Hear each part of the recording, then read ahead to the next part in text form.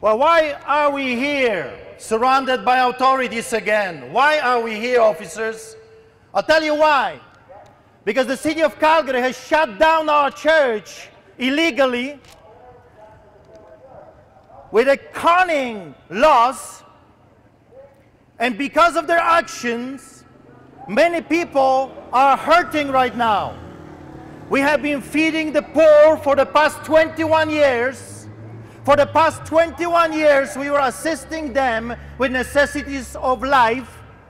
And then the government, in their wisdom, came and gave me a $1,200 ticket for assisting the needs of the poor.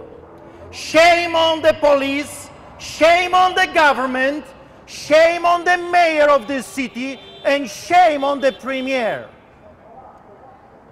Because on one hand, they are telling you on TV that they appreciate the Christians doing the charity. In another hand, they're hunting down the preachers that actually do, free of charge, what they say we all should be doing. Hypocrisy at the highest levels. Hypocrisy. That's nothing new under the sun. The Bible is very clear from the very beginning to the very end. People will be corrupted. People will be haters of what's good. That's why I am here. I am here to assist the needs of my parishioners. As a pastor, I am here to let the people know that this virus will go away. Like any other flu, it will go away. Like any other disease and any other sickness, it will go away. But the damage that the lockdown is doing, and the damage of shutting down churches, is going to send many people to hell. As a pastor, as a reverend, as a chaplain, I have obligation to preach the truth and feed the poor. The government may say one thing, but my God is saying something totally different. The Bible says, feed the poor. Feed the poor. Feed the poor. Lay hands on the sick and they shall recover. Do not reject people. Embrace them and love them. Embrace them, officers, and love them. Don't hate the poor just because they don't have what you have. And that's my job, and I always thought that's your job as well. To serve and protect. The very moment police officers changed their colors from white and blue to black, I knew change is coming. I've seen this in history with the Nazis, how they changed their colors into black and they just added SS on the top of it. Something is changing, we know. We know that the enemy hates the truth, enemy hates what's good and righteous. We know that. We knew many years that that's what's coming. But it's still very sad to see it with your own eyes. I grew up under communist dictatorship. I've seen it firsthand, the power of the wicked. In the end of the day, everyone was crying, including the villains. In the end of the day, officers, you're just a tool in the hands of the devil. You're just a tool in the hands of the mayor, which is a wicked, evil man. Where is your mayor today? Where is he hiding, this coward? In a time of emergency, the politicians should be serving the poor. They should be serving the poor. In a time of crisis, the politicians should be at the front line, assisting, helping, saving, not hiding like rats. Shame on them. Shame on the leaders in this country. Shame on Trudeau. Where is he hiding? In which cottage is he hiding? Telling us, stay home, don't go out, and he himself takes a family to a vacation. Shame on him, shame on them. And if you're assisting them, shame on you as well. I don't care about your pride on your vehicles. I love the police when it said serve and protect. Serve, serve whom? Serve whom? The fat big politicians or the people that elected them and pay you salaries? Everything is upside down. We know this is the end of times. We know that the politicians are going to get wicked by the minute, more evil. But today, still, we can say those few words and remind all you great Canada that there is a living God that watches everything you do. We are here, I'm here.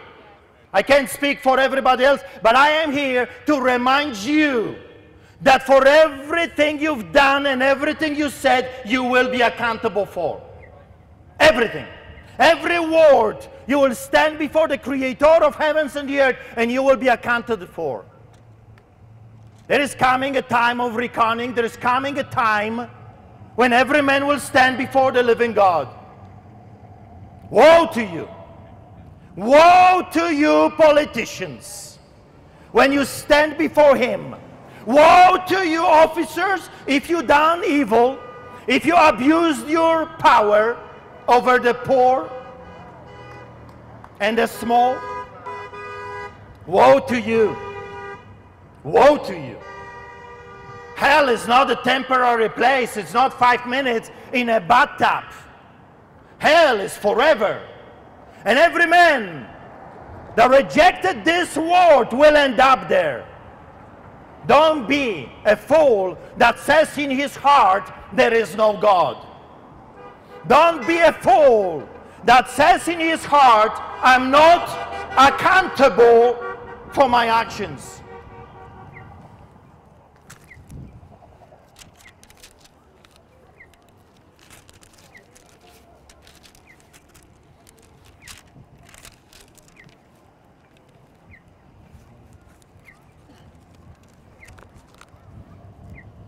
Can you hold? The wind is... I want to read to you a story from the Bible you can find in Mark 10, verse 46. It's a famous story, and I'm sure if you went to church, you've heard it. It's proper for the times we're living in. Then they came to Jericho. As Jesus and his disciples, together with a large crowd, were leaving the city, a blind man, Bartimaeus, that is, the son of Timaeus, was sitting by the roadside begging.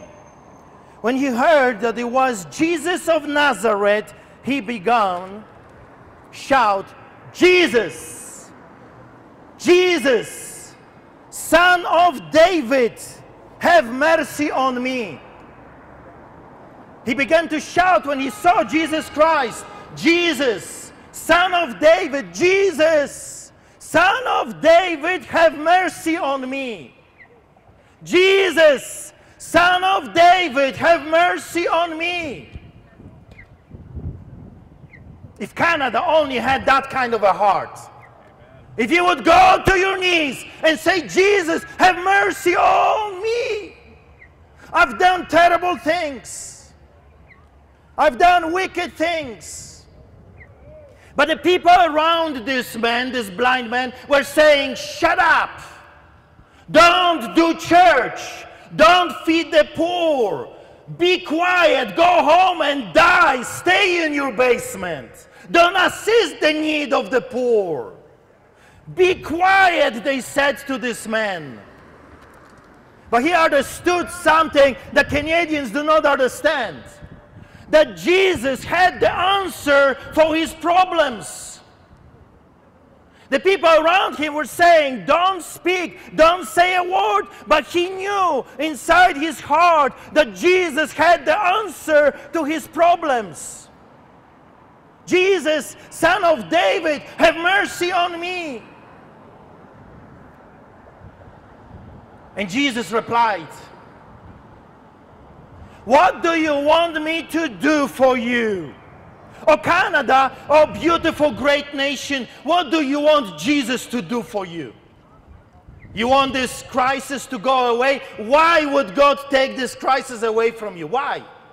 For all the murder of the children, 450 children every single week slaughtered, murdered in your cities. Why would He take this away? For the marijuana stores that are still open? For the liquor stores? So you can get drunk and high? And keep screwing around others? So there will be more abortions? Why would He stop this calamity, oh Canada? Why? You see, this man, this blind man, humbled himself before the living God. He humbled himself and he said, Jesus, I'm ready to receive your miracle. Canada, are you ready to receive your miracle? I don't think so. I think the politicians are getting more wicked by the minute, more evil. There is no repentance in the land. There is no crying out, Jesus, help us, Jesus, change us, Jesus, I repent. I turn away from my wicked ways. The media are liars. The politicians are corrupted. And the people, well, people of Canada are uninterested in a living God. So sad. When I came here in 1995, this was a different nation. This was a different nation. What happened to you, Canada? How far you have fallen from the living God of Canada?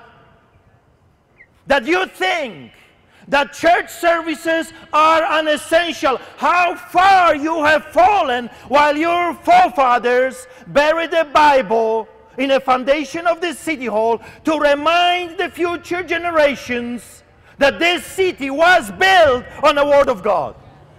Oh, how far you have fallen. And you think that you can do this without consequences forever? Show me an empire. Empire that defied the living God. Where is Roman Empire? Where are the Babylonians? Where are the Persians? Where are the Nazis? Where are they? Everyone that raises his hands against the living God is asking for trouble, and trouble came to this nation.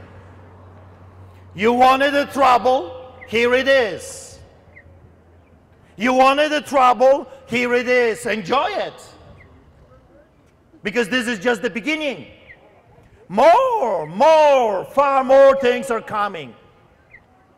Bartimaeus understood who God was.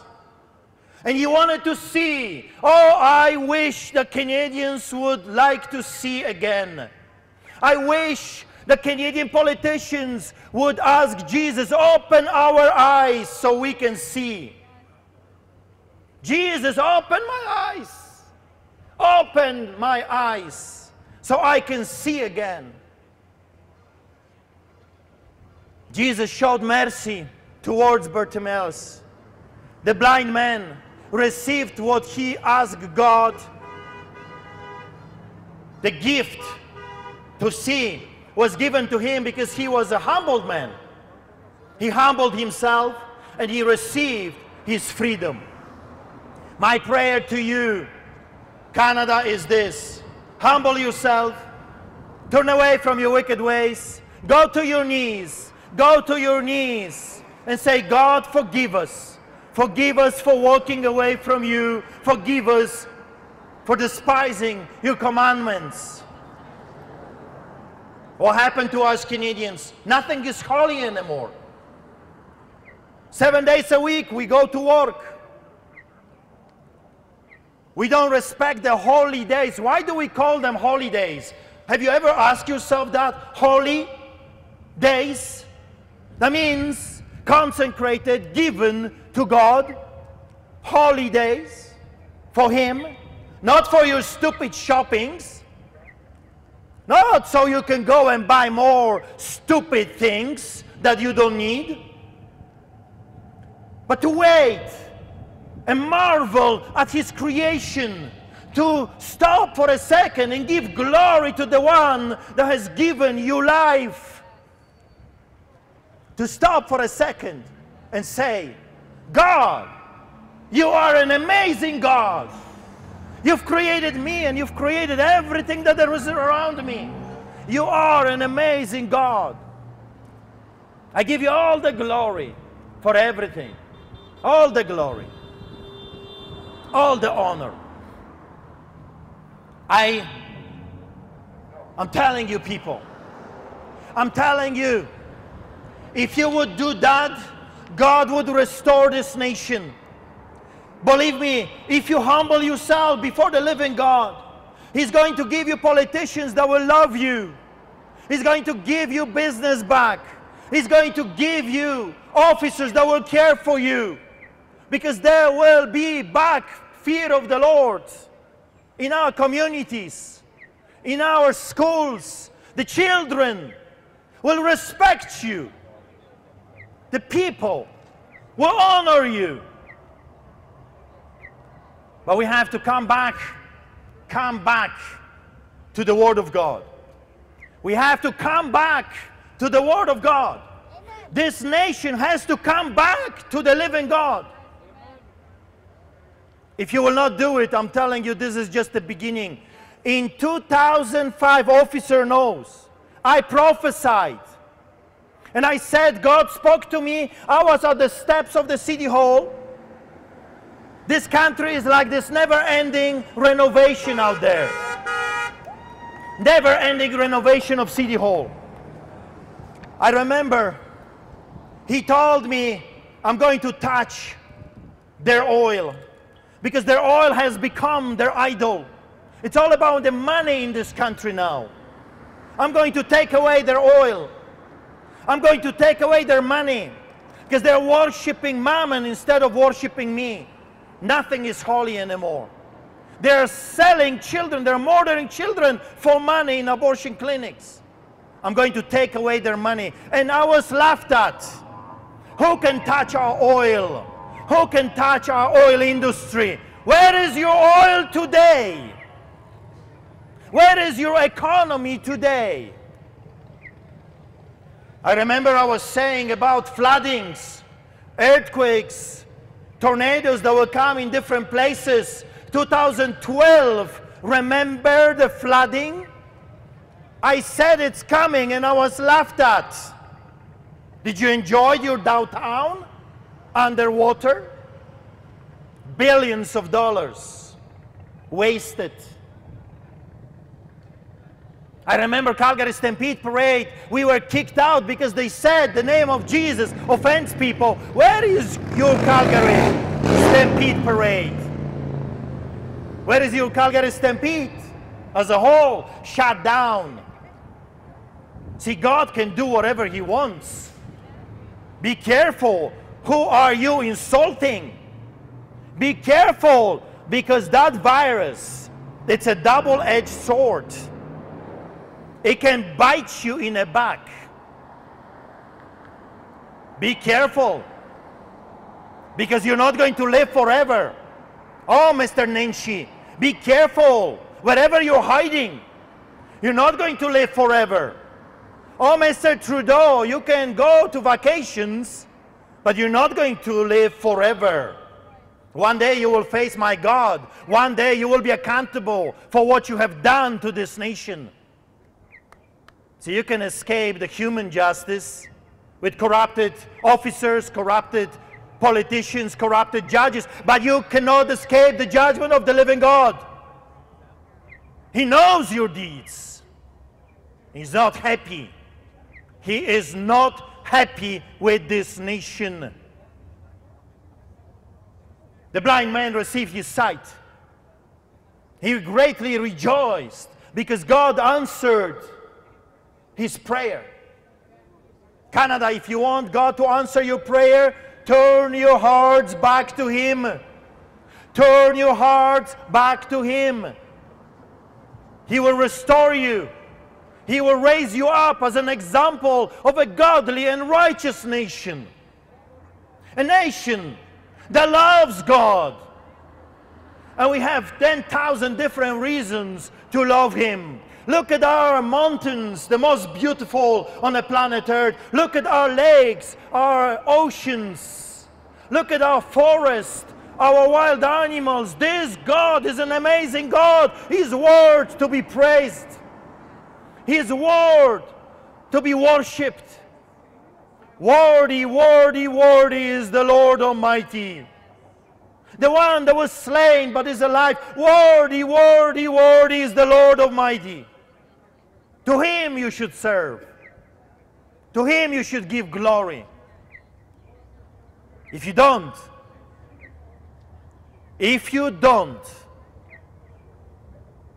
I'm telling you, worse things are coming. And you will not like it. More diseases will come. This is not over. More viruses will come. This is just the beginning of great sorrows. God spoke to me years ago. He said, do you think your lineups are big? There will be 10 times, 20 times bigger. There will be such a big lineup for food, you won't see the end of it. Like during the Great Depression. But this one will be even greater. The arrogant and proudful said, I will never lose my job. Millions of Canadians within a few weeks lost their jobs. If God could shut down your economy, you think He cannot do it even more? I would be afraid if I was on the wrong side of that fence. Jump from the fence, jump on the side of God, live, don't die. Be blessed, be healed, be raised up again as a child of the living God. If you remain on the fence or you will be on the wrong side, it will crush you. It will destroy you. That's why people are on antidepressants. That's why they go and buy drugs, legal and illegal. That's why they need to drink themselves to death. Because they have no joy, no hope, no future. Don't be them. Be me. You don't see me terrified. You don't see me afraid.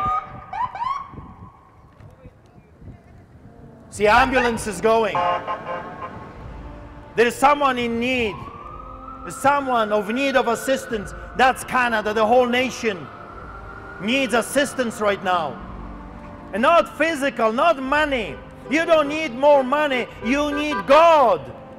You need God back in your schools. You need God back in politicians, political arena. You need God back in police service, bylaw service. I'll leave you with this. We're going to start singing again. Larry, if you can come. Bless you. And remember, I have been warning you for many, many years. And you were not willing to listen. I beg you, listen today. I pray you would listen today. You didn't want to listen 15 years ago when I warned you. 10 years ago when I was keep warning you. Please listen today. Be blessed. And remember, in the end of the days, God loves you. He died for you. He rose from the grave for you. For you, just for you. He doesn't want you to perish. He wants you to live and not just have a life.